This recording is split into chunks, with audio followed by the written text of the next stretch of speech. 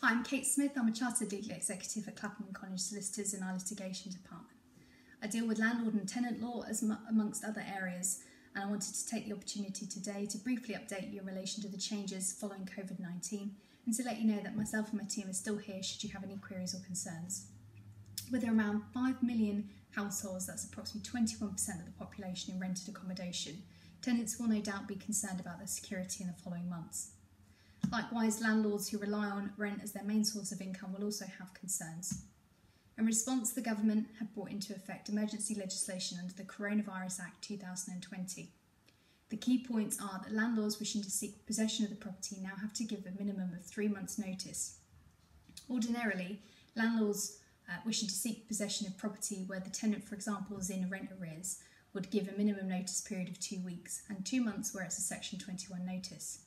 In addition, all possession proceedings under Part 55 of the Civil Procedure Rules will be stayed for 90 days after the 27th of March.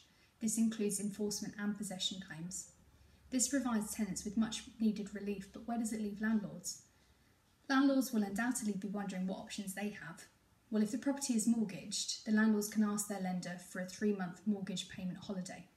Landlords will need to self-certify that their tenants are in financial difficulty as a result of COVID-19. The best thing you can do is speak to your lender if you have any problems and see how they can help you. The government expects that if the landlords are granted that 3-month mortgage holiday, they pass on the relief and benefits to the tenant.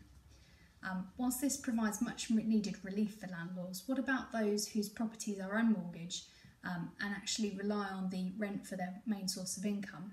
Well, at the moment, the emergency legislation does very much tie their hands, but the best practical advice is to keep in touch with your tenants.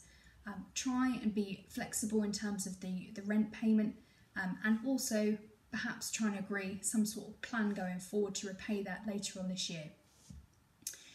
Sometimes tenants may be entitled to universal credit if they're unemployed or out of work at present, so it might be worth suggesting to them that they contact their local council to assist them.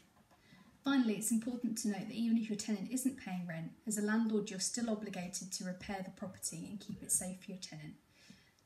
As usual, prior notice should be given in accordance with the tenancy agreement, and any repairs that are undertaken should be carefully considered in relation to the safety of the tenants and the workmen alike.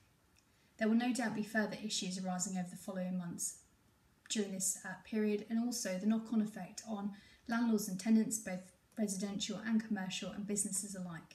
If there's any queries whatsoever that we can help with, please get in touch with us. We're still very much open for business and happy to help where we can. Thank you for listening, and please take care during this difficult time. Thanks.